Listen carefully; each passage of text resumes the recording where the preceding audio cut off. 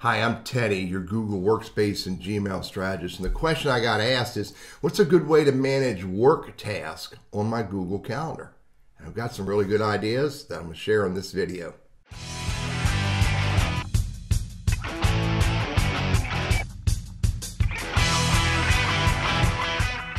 Now, for me, because of the way my business is set up, it's my own business, I manage my own schedule, no one else tells me what to do. I put it all, and this is my testing calendar, but I put it all on my calendar, no matter what it is. If I have to take my car out to get repaired, it's on my calendar, which also happens to be my business calendar.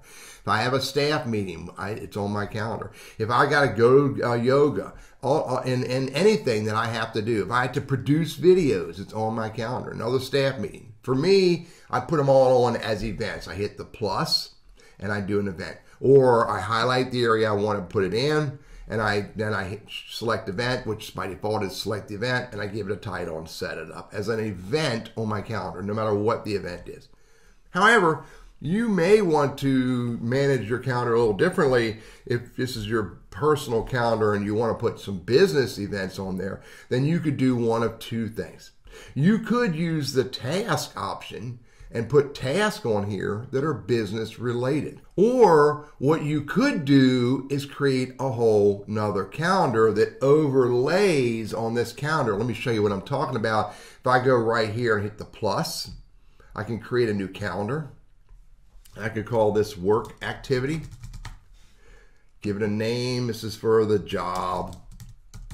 And then create it. Eastern time, create calendar, owned by me. Yeah, let's do that. And now when I come back to my Google Calendar, which by the way, this works way better when you're accessing your Google Calendar through Google Chrome in a web browser. Way better. But there it is right there, work activity. So now in work activity, I could take this staff meeting right here. I could edit that because it's really work related and move it out of that one over into work activity and save it. I could produce new videos off of my main calendar, edit it, go over here and change the calendar from BCI testing to work activity and save it.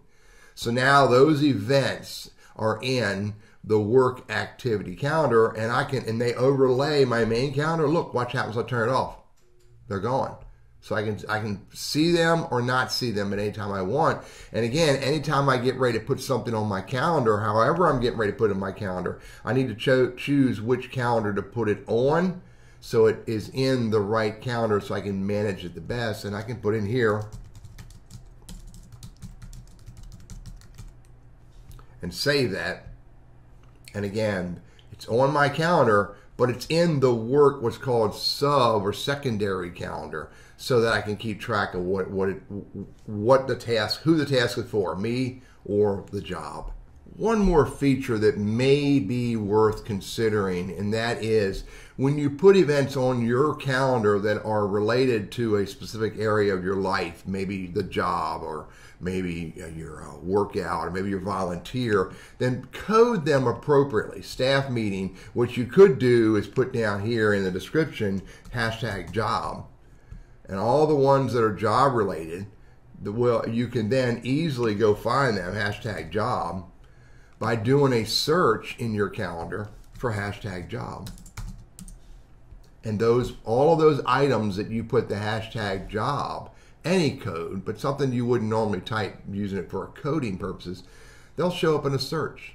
So you'll be able to find all of those events. Sometimes I put my little code in the meeting area too, or in the name, but putting it down in the description is a good way to hide it off your calendar so it doesn't clutter your calendar. I'm Teddy, your Google Workspace and Gmail strategist, trainer, and coach. I hope these ideas can be helpful for you.